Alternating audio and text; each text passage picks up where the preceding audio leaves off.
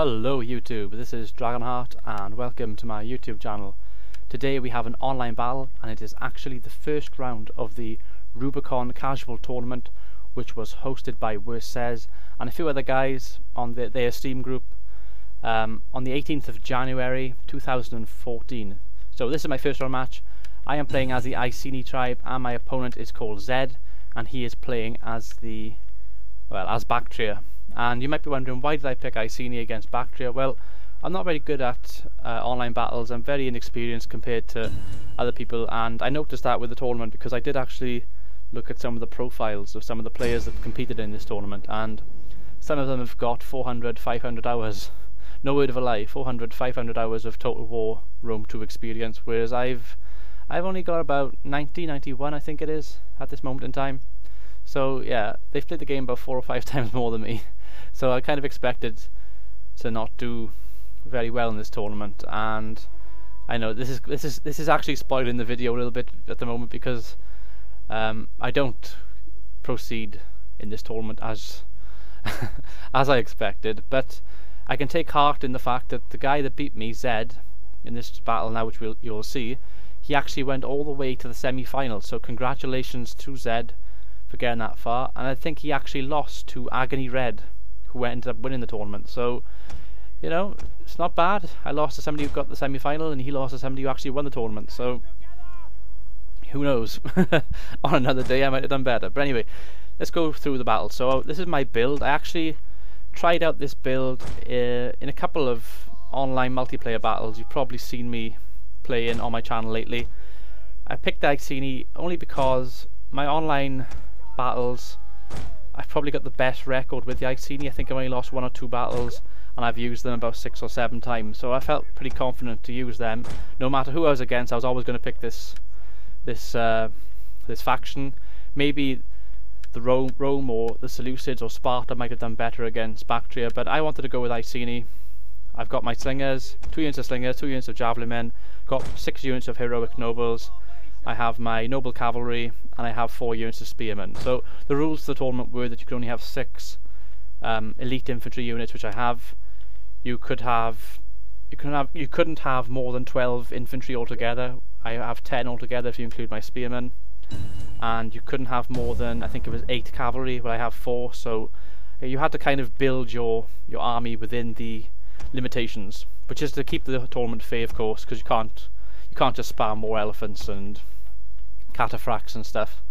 So here we go. So straight away he's going towards my right flank with his skirmisher cavalry. I probably should have stayed back a bit rather than attack him, but I have to probably give you the kind of backstory of this battle.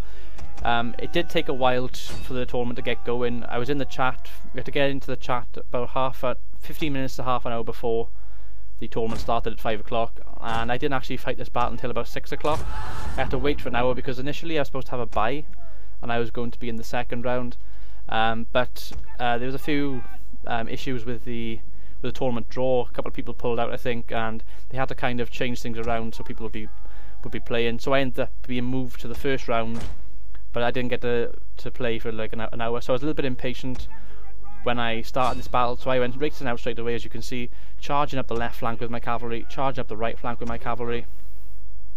I bring my centre forward. I should have concentrated on the centre. That's my biggest mistake in this battle. And the thing is, I am against tough, experienced opposition in this battle. Somebody who went, like I said, to the semi-final of this competition, and yeah, I noticed he had elephants, which I wanted to avoid as much as possible.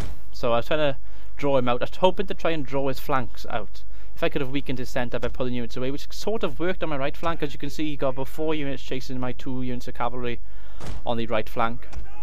But my centre, I wasn't really paying much attention. So they are kind of, well, they're about to be enveloped by his units. So my cavalry's jumping in right now to his Scythian horse archers. I couldn't say that then.